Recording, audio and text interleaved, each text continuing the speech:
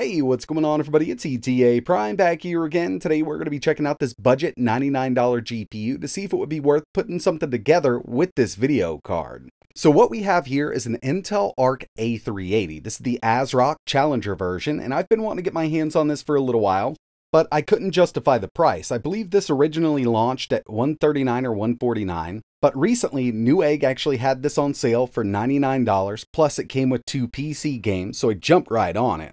Now again, this is the ASRock Challenger version, and originally I wanted to get my hands on their low profile version, but I cannot find it anywhere. It's basically the same Intel Arc A380 card, but in a low profile form factor, and would be really great for super small form factor builds, especially putting something like this in a small form factor Optiplex or HP PC. I thought it would be awesome, but unfortunately, I just can't find it. If you have any ideas on where to pick one of these up, or if you run across any listings, let me know in the comments below. But before we go any further with this video, I do want to mention that this video is brought to you by URCD Keys. Now, I've actually been using this site for a long time now. They do offer PC games from Steam, Uplay, Ubisoft. They even offer Microsoft applications like Office, but the main reason that I use the site is for their Windows 10 Pro OEM keys. These are activation keys that you can pick up really cheap, and right now at checkout, if you use code ETA, you can get 30% off, and this 30% discount will be going on until the end of August. So with this discount, you can pick one of these Windows 10 Pro activation keys up for $15.58. And don't forget, you can use PayPal to check out on their website. I just did this build here. I need to activate Windows. I'm going to head over to my updates and security. We're going to go to activation. As you can see, I've got Windows 10 Pro, but it's not activated. So I'm going to change product key. I'm going to paste it in here, choose next, choose activate, and Windows is now activated. We're ready to go. My warning is totally gone, and basically that's it. They'll email your code once your payment is processed, and that's basically it. If you're interested in picking up cheap Windows 10 keys for your new PC builds, I'll leave a link in the description. At $99 for a brand new card, I do think that this would be a great option for a budget build, but if you don't mind going used, you can always find something for just a little bit more that will outperform it. But with Intel's recent driver updates they've been doing to their Arc series, we do see a nice boost in performance on this 380 from the original launch drivers. Obviously, they wanted to keep this really low cost, so we don't have any kind of RGB. It's not much to look at, but we do get 1 full-size HDMI port and 3 full-size display ports. And originally, I was under the impression that this wouldn't need any extra power, but the Mini ITX version of this ASRock A380 does require 1 8-pin power connector. Now, obviously, we can't just test the card like it is, so I need to throw it inside of a PC so we can get everything up and running. But I'm going to go ahead and put this in something that's a little overkill. I don't want any kind of other bottlenecks. I really want to see what this A380 can do. And usually when I do an Intel Arc card review, I use an Intel chip, but I wanted to pair this up with Ryzen.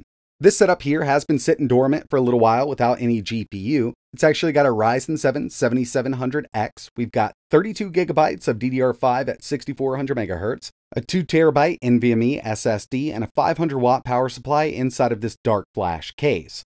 So obviously, we're not going to have to worry about any kind of CPU or memory bottlenecks, but when it comes to the specs of the Intel Arc A380, we've got 6 gigabytes of GDDR6, but it's only running at a 96-bit bus.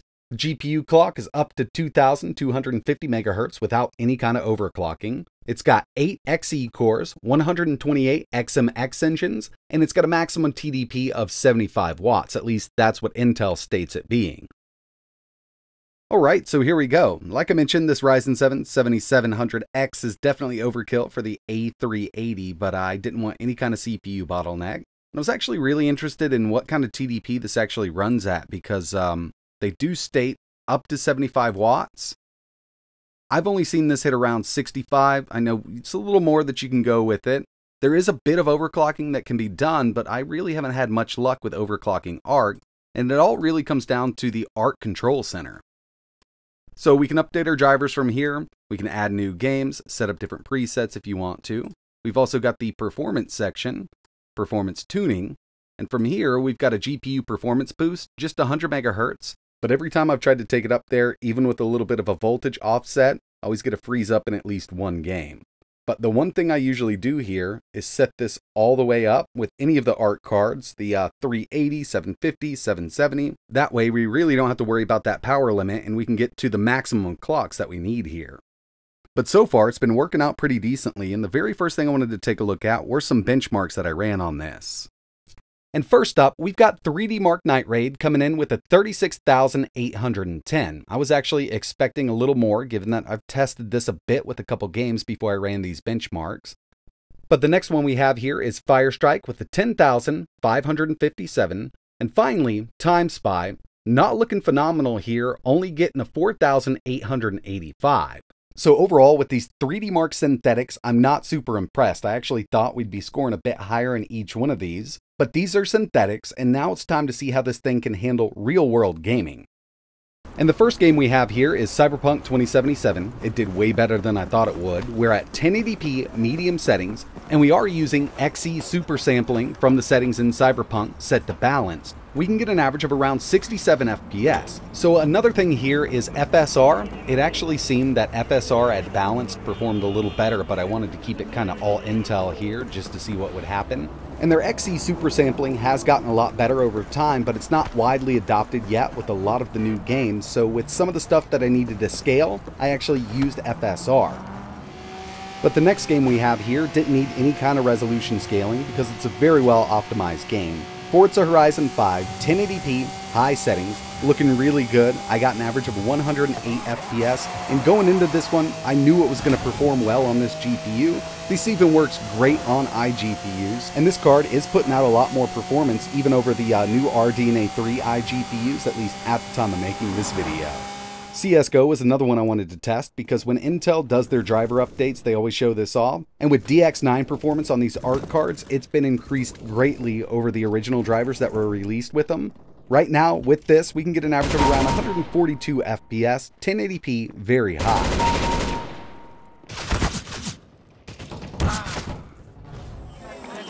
Here's the built-in benchmark for Shadow of the Tomb Raider. We're at 1080p medium settings, and I did use some resolution scale here to kind of get over that 60 hump. Now with this, we got an average of 63 FPS, so maybe scaling it down a bit more or going to low settings is the way to go with this one. Horizon Zero Dawn, 1080p, FSR set to balanced, we got an average of 77 FPS. It's playable like this, and since we're over that 720p hump, taking that to balanced actually still looks really good. Another one I was interested in testing out was Elden Ring. So I've seen some gameplay with this on the A380 in the past with older drivers, and it was really hard pressed to run this over 50 FPS. But now we're actually at 1080p medium settings, and we can get a pretty constant 60. Now obviously we will get a few dips here and there, but performance is actually way better on Elden Ring with these new driver updates on the ARC A380.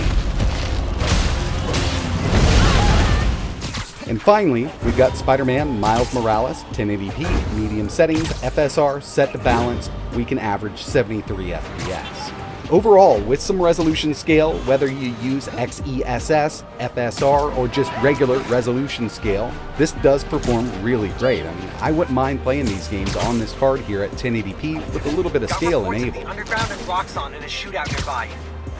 Okay, so first impressions here with the A380 and those newer ARC drivers. I actually really do like this card. It's not bad for 1080p, and of course with some of this stuff we did have to turn on FSR, but we're working with a $99 GPU, and it's a brand new $99 GPU.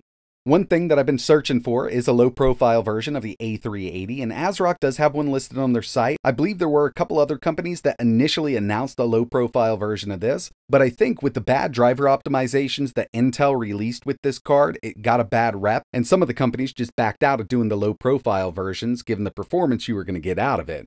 But since Intel has been really hard at work with these driver optimizations for ARC, I think at a $99 price tag, if you're looking for a new card, this would be a pretty decent option to pick up. And of course, what we tested this in was way overkill, so I'd like to know from you, would you like to see a budget build using the A380 on the channel? We could go with an older Optiplex, that's going to be one of the cheapest options, or we could go with new budget parts or even used parts from eBay. If you've got any suggestions on a CPU combo for this thing, let me know in the comments below. But that's going to wrap it up for this one. If you're interested in learning a little more about the A380, I will leave a few links in the description. And like always, thanks for watching.